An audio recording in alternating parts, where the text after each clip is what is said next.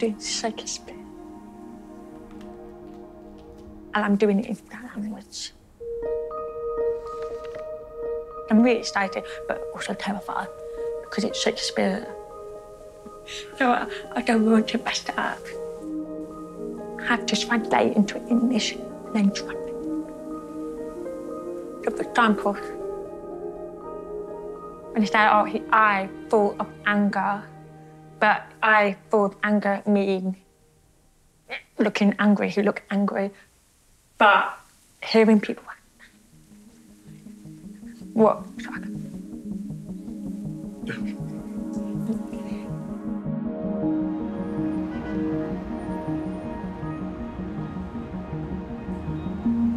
Rehearsal are starting for my Shakespeare West End debut. I am working with Nadim Islam, a fellow director. He is working as a consultant, helping me to translate Shakespeare's English into sign language. And his kisses are as full of sanctity as the touch of holy bread. One hand. What? One hand. You're kissing two people.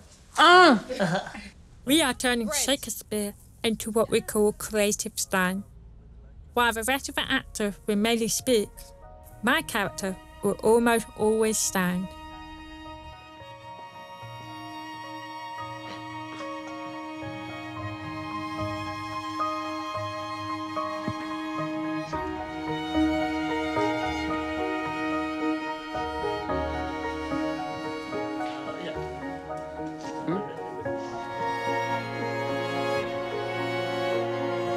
Sign language is so useful.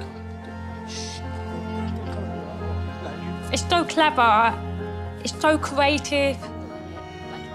You can communicate through a window, you can communicate in the water, you can communicate everywhere. So many people don't realise how poetry sign language is. I was loving my time in the play, and the audience seemed to be enjoying my creative standing. But on the last day, something happened.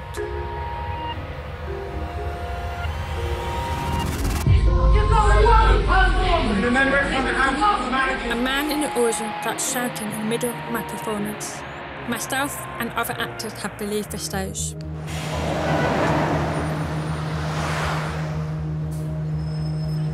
The man outburst in the middle of the play really upset me.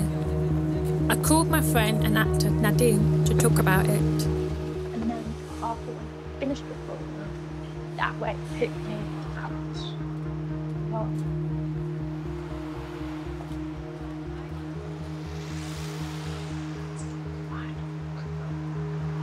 really exhausting.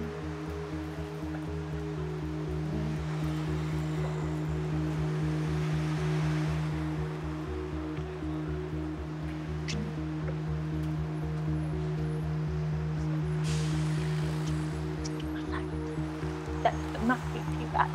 Your fish going to go up, I'm sure.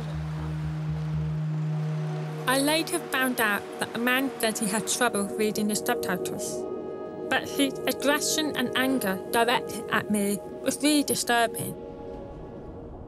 A few weeks after the play ends, I get some news.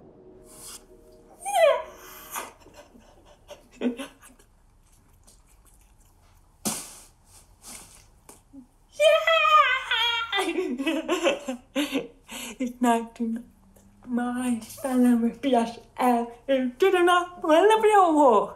It's really push the war form. I'm gonna go out and celebrate and drink.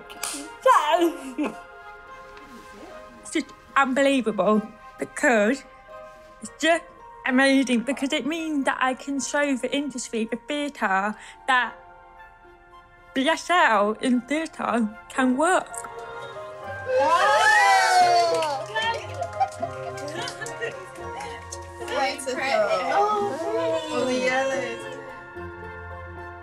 Being deaf is not something that you overcome. It's something that you embrace. I never overcome my deafness.